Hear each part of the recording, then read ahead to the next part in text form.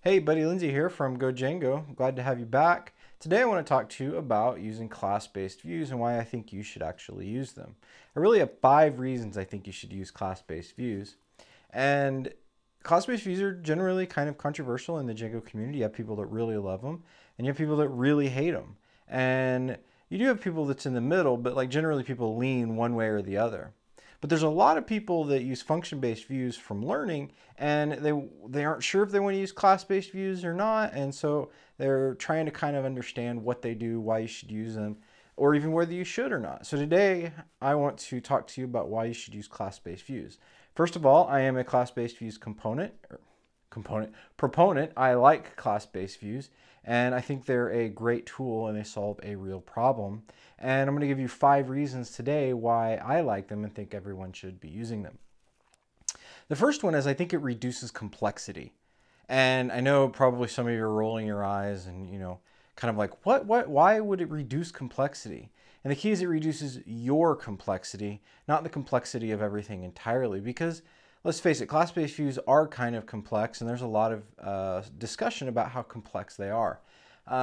Once you learn them really well, they're not as complex anymore in your brain because you know what to do and where, and you know exactly where to go to research out, the specific pieces that you need. But let's take a look at a few examples. You have a detail view.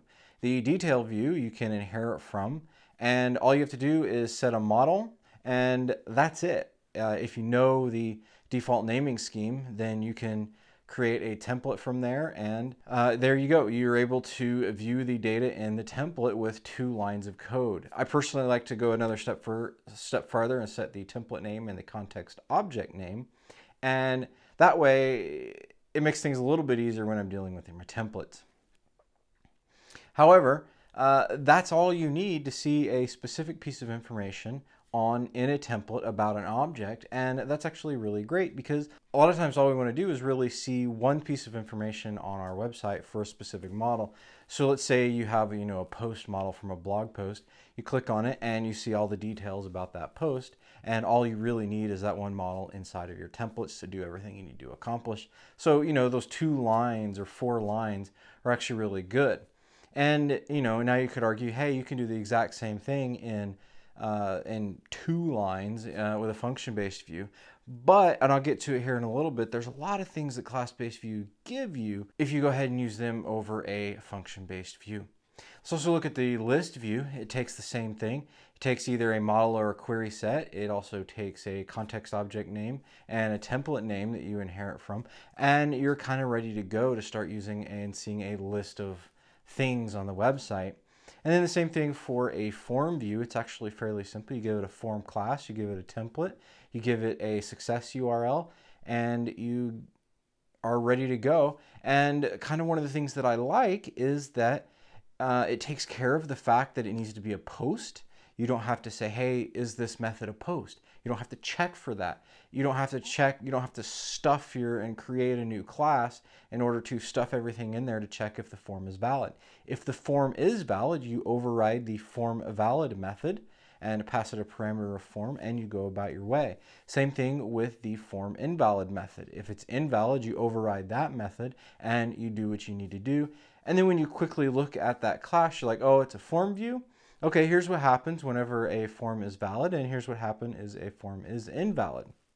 And so it's super simple. There's actually a number of other generic class-based views that I like to use that are super simple, and it gets me to getting done a lot quicker. But there's also the regular class-based view that is the view, and it kind of has some simplicity in it. If you just want to kind of use a view and you don't want to use all the generic stuff. And there are benefits to using that. One of them being that it helps you to put everything inside of a class, so all of your other code can live inside of this class. You can do this with class-based views as well.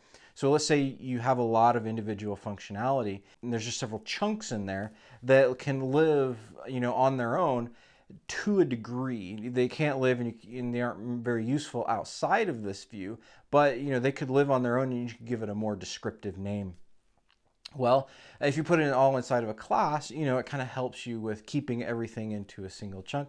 and it also has the effect of making it more testable. And that's my second reason I like class-based views, is it's more testable. If you chunk out your code and you create more methods inside of your classes, you can write more testable code and you can unit test it better. You can say, hey, if I have this piece of thing going on and I throw this piece of information in through here, I can test exactly what's going to happen in there. And instead of trying to do some really weird, funny, long process tests, from top to bottom of a function-based view, I can really like sink in on one little piece of code and I could test that really, really well and be about my business.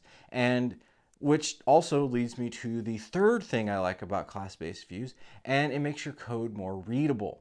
So people get kind of confused about readability. Readability isn't necessarily that I can start at the top and I can end at the bottom and I know exactly what's going on with the view.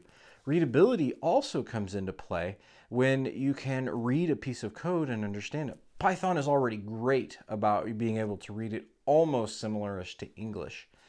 However, you can make it better. So let's say you have, several chunks of code. You can give them very descriptive names. You could do something like get the last 5 places I went to, or get the last 5 places user went to, and you can put that in as a function. It does, all of the pieces of things that it needs to do, and you put that into, I don't know, your get, and the get, and it's calling that, and you're just kind of reading all of these other methods that you're just calling and passing in information, and you kind of read it like English. So not only is the code more testable, but you're able to read through and have a better understanding of what the code is intended to do, not just what it does. So I think readability and testability are two great things, and they kind of go hand in hand, and why I like to use class-based views.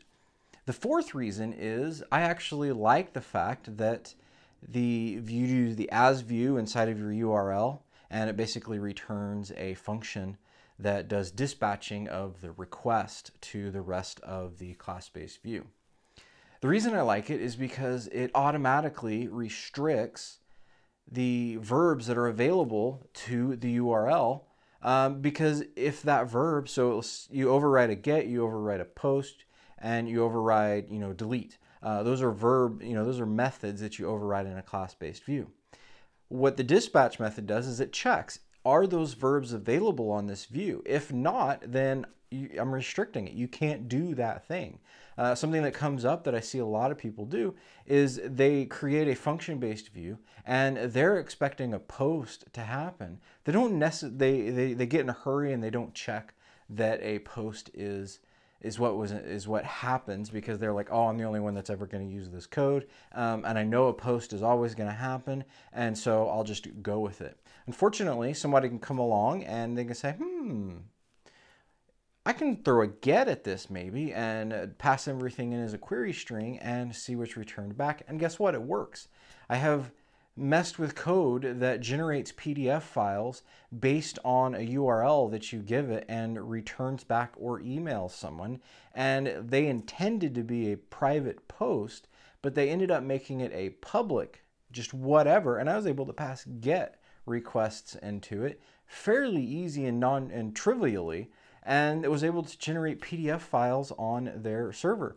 I don't know how it was generating it completely, because I didn't dig that deep into the code I was messing with to generate PDF files, but I would be willing to bet that there was an attack vector in there if someone so chose. And so that's kind of one reason you want to restrict it. Especially it should have probably been an authenticated request in this case as well. So that's another reason that I like the dispatch part and way of dealing with it, because it gives you a little extra security for no extra effort. And then going along in that is it also has better HTTP compliance. One of the things in the HTTP spec is you need to have a head and an options request available for all of your endpoints. Now tell me, how often do you actually make those for all of your URLs? You probably don't. Fortunately though, with class-based views, that's built in. It just exists, and now your site's a little bit more HTTP compliant. Now, that doesn't really matter for a lot of things, But when you're going to build, API endpoints, it actually makes a lot of sense to have your head and your options available to kind of inspect and see what that endpoint has available for you to use. And again, it's just built into class-based views, and you don't have to go through a lot of extra effort. So with that, those are really the 5 reasons I prefer and like using class-based views and generic class-based views. I would love to hear your opinions on using them, and why or why you don't like using them. Again, I'm a proponent of using class-based views, and I know people aren't. So please leave a comment below with why you don't like to use or you do like to use class-based views.